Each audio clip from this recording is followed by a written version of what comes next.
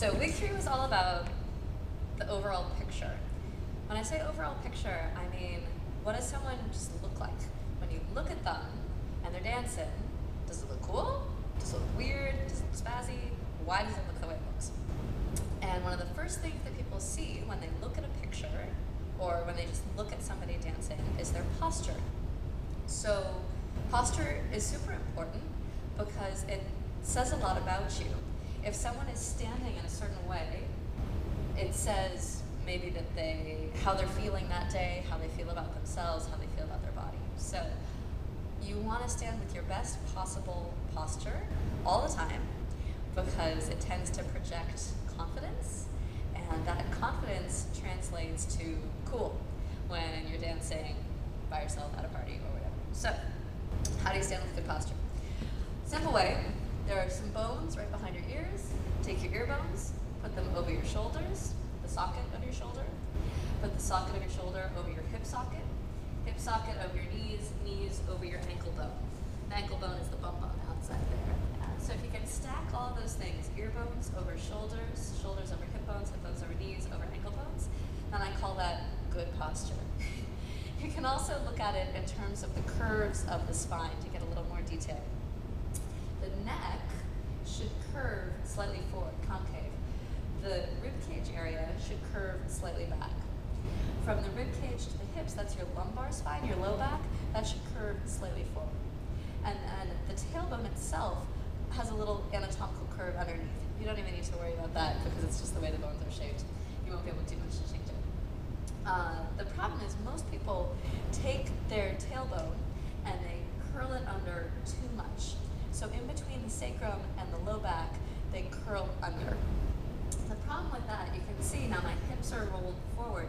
It automatically drops your chest. Your low back loses its proper curve, its concave curve. By dropping the chest also drops the head weight forward. It's bad for the knees, tends to roll the feet in, creates all sorts of problems through the body. So instead, we're going to have the tail or the sacrum pointing slightly back. If you had a tail attached to your sacrum, you should have space for it behind you.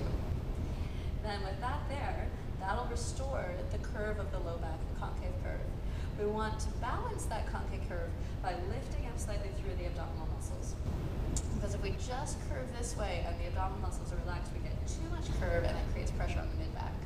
So we're going to put the tail behind us, lift up through the abdominal muscles, and then try to open the chest. We want to feel that the collarbones, these bones across the front, are as wide and long and open as possible.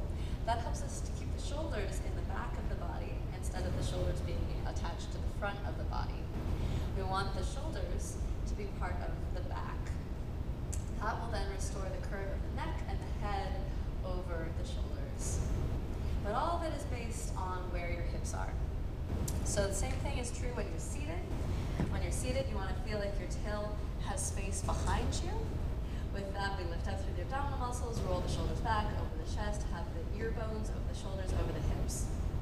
Even if you're seated, you can have your knees over your ankle bones. So that's a great posture to practice when you're sitting, working, when you're driving, when you're walking, when you're standing, and when you're dancing.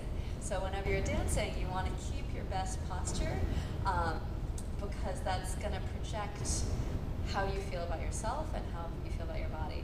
So much of whether people look good or bad on the dance floor, at least to me, is their confidence. If they look confident, they're going to look so much better doing whatever they're doing, even if it's like a stupid move.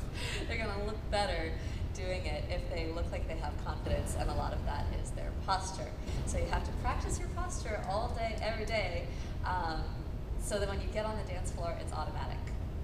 Because if you sit or stand like this all day, then when you get on the dance floor, this is what you're going to do. And then it's going to look not as cool, even if it's a great move. So practice your posture, and I'll see you soon in class.